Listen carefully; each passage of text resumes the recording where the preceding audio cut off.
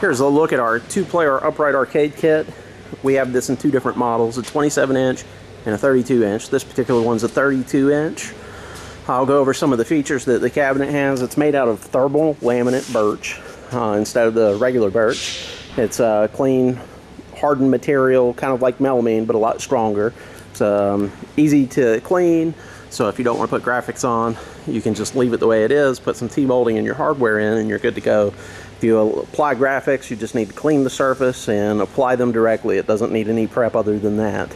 Some of the other features of the cabinet, we supply the either glass or plexiglass for the marquee area. We give you a speaker cutout for your speakers to go. It also comes with speaker covers, and in the back of the marquee area there's an access panel to run your power wires to your speakers, to your LED light, which we also give you the flex strip LED light. It operates off of a 12-volt power system.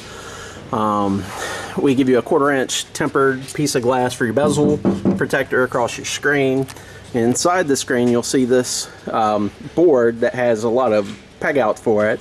That is our universal VESA bracket system. You can get it from anywhere from 50 by 50 up to 200 by 200, so it's going to cover most models. I don't think I've seen a 32 with above a 200 by 200 model. The control panel, you can get this in 4 different layouts. We even offer a custom version where we can make it however you like. It's listed on the site. There is a surcharge for the CAD work. It has an access panel inside the control panel. And there you see that's where your speaker covers, your cooling fan covers, and the back of the LED flex strip for your marquee area. Inside of here also you'll see we have 1/2 inch lag bolts, so you can take the control panel off with 2 bolts.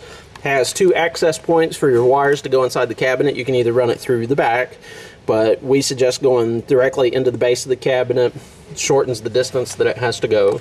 Makes for quick and easy maintenance inside the system. And on the back of the control panels, you can see we put guide spots for joysticks. This covers most manufacturers, so you don't have to worry about lining up and making sure that you're crooked when you're installing your joystick.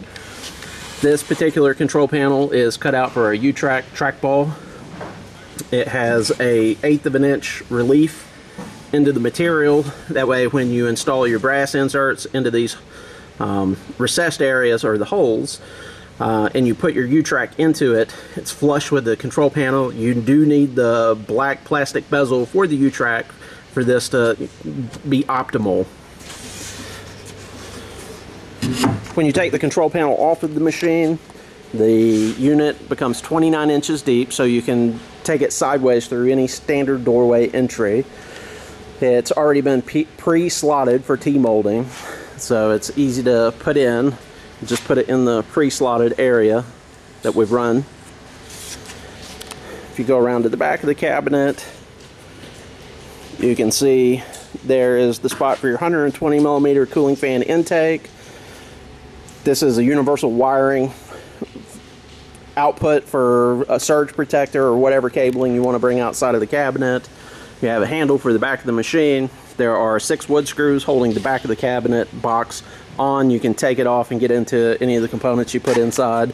Also installing your monitor and things of that nature.